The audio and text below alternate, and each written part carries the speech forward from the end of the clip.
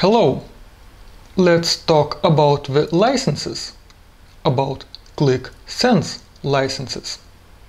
So, as you probably already know, Qlik Sense has turned off a freemium version of their product, and now anybody who wants to use the Qlik Sense software has to buy a license.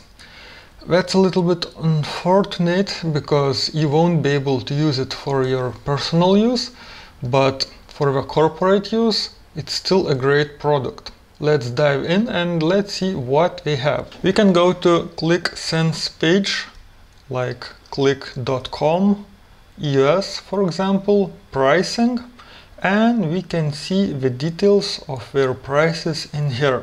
The prices are in dollars, so I'll keep using that currency. The most cheapest version is Qlik Sense Business. It costs $30 a month if you pay for 1 year period. What is it good for? Qlik Sense Enterprise costs $70 for professional license and $40 for analyzer, or $100 for analyzer capacity. What's the difference between these? Let's check it out. If you go a little bit lower on this page, we can see the compare product features section and more details. You probably are too lazy to look for the details, and that's why you're looking for this video.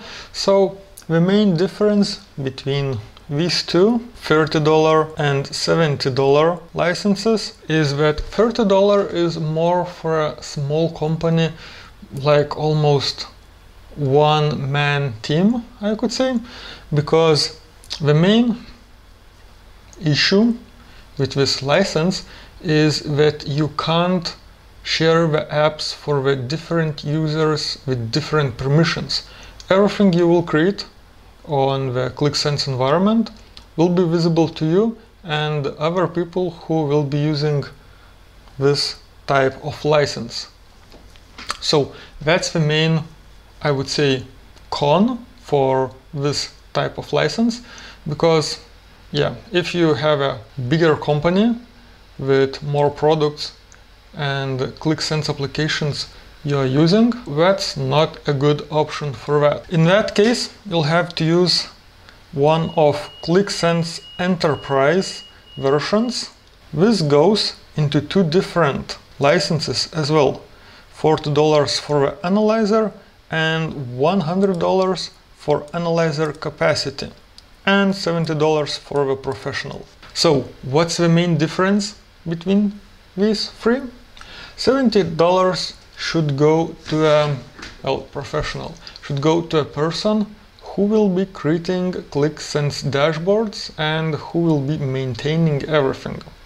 So at least one person has to have this kind of license, because we will be creating apps, we will be working with enterprise management and configuring everything. For the users who will be viewing Qlik Sense applications, like management for example, or any other user who won't be creating apps, you should choose analyzer or analyzer capacity licenses. So $40 for the analyzer. The main thing about analyzer license is that it will be assigned to one person, and that person can use Qlik Sense as much as we want. No time limits, no apps used or anything else.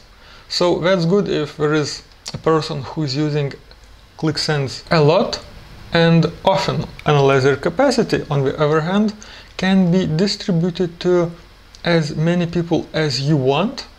You will get 1000 minutes for 1 month, but many users will be able to use it, and that's very convenient if you have like different departments and different people who are using, but they are not using like every day or not a lot. So this is a good thing for I would say any size companies. Just one thing to notice: for the analyzer capacity, once the user logins to any Qlik Sense application, 6 minutes counts right away.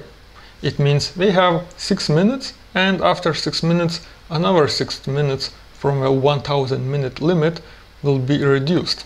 So if you go to our Qlik Sense server, to the license usage summary, we can see that we have 1000 minutes for the months, and below we can see how many minutes already used. We can see detailed statistics of which user used how many minutes and how many apps, and all kind of interesting stuff, I would say, because if you had just apps before, you were not able to see that. So with Qlik Server Enterprise you can see that. Another thing that you should know, that you can host your Qlik Sense server in your environment or use Qlik Sense servers. So in this case, Qlik hosted or client managed. So these prices are for the Qlik hosted environment. If you go to client managed, you will see that prices are slightly lower. Not much, but slightly lower. What's good about that? Not just the price, which is like for the company $5 for the user, it's really not that much. The main difference is that if you keep everything on your servers, you can get more security. Like you can make that only your company employees will be able to access the applications from your network, not from anywhere else. On the other hand, in some cases you might want that users would be able to access the Qlik Sense server and applications from the outer internet, that means from anywhere else. But even if it's on your servers and accessible only in your network, it's still possible to configure VPNs on cell phones or computers, and users will be able to access the data as well. So if you have a chance to have your own server, which needs about 8 GB of RAM, at least 40 gigabytes of space, and not so powerful processor, as I remember, so I would recommend you to use your own environment, because it's not so hard to install everything. Well, it takes some time.